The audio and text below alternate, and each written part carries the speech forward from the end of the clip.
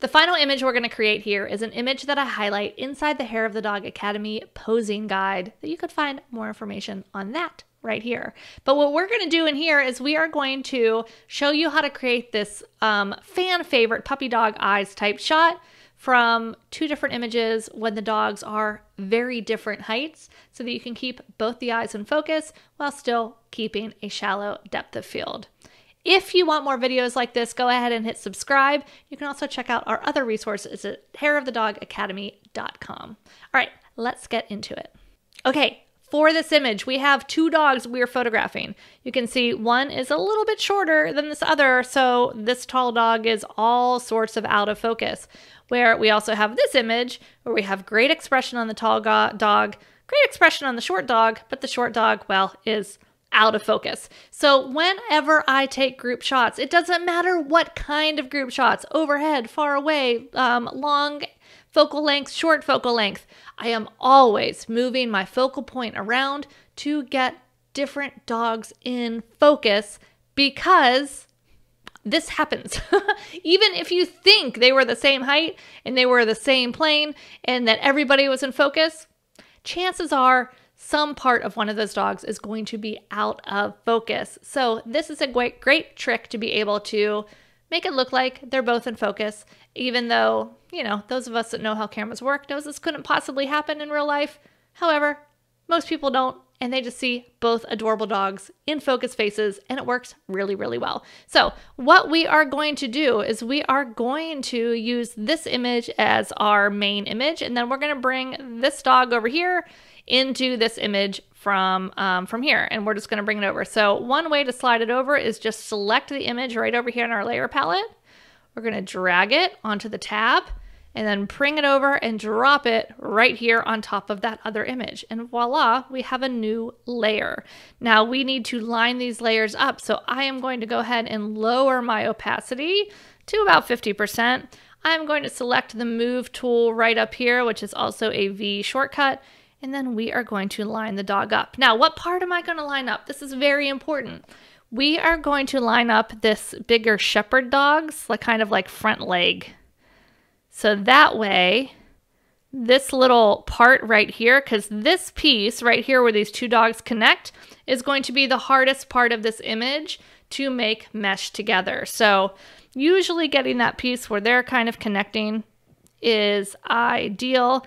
And that way, this other dog is going to be mostly in focus. Look what else gets lined up when we do this. All of those stones. So this is going to make it much easier for us to line these two images up and simply mask this other dog in. So there we go, we're pretty lined up. We're going to turn our opacity on all the way, and we are going to add a mask, which is right down here, this little rectangle with a circle inside. Boom, we've got a mask. Remember, white reveals, black conceals. So we have white on this image. We can go ahead and leave it white, or we're going to Command I actually and turn it black. So it's hiding. This whole entire image is hidden because it is a black mask. Think black mask, you can't see through it because it's dark. White mask is like a window, it's light, you can see more light through it. That's one way to remember that as well. So anyway, let's paint on this black mask so we can see this small dog. We're gonna grab B for our brush. We're gonna check the color, it's white. We're gonna make a bigger brush, and we're just gonna start brushing our little dog back in here. Oh, hello, little one. So we have different ways we can do this. We can stay right here like this, and basically we got the dog's whole face in focus, and we can leave this body kind of out of focus, or we can go ahead and try to bring some more of that dog over. That actually looks pretty decent there. I don't even know that we need to go any further. I mean, you can keep testing it though. You can go all the way over, but then look, this dog's nose from this bottom image. Oh, there you go. Dog's nose. Oh, hold on.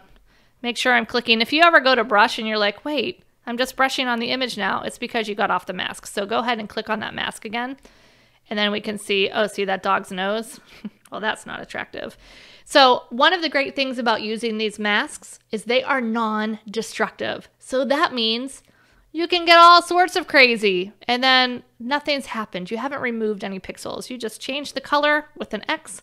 Now you're painting black and you can just paint back what you wanted right here.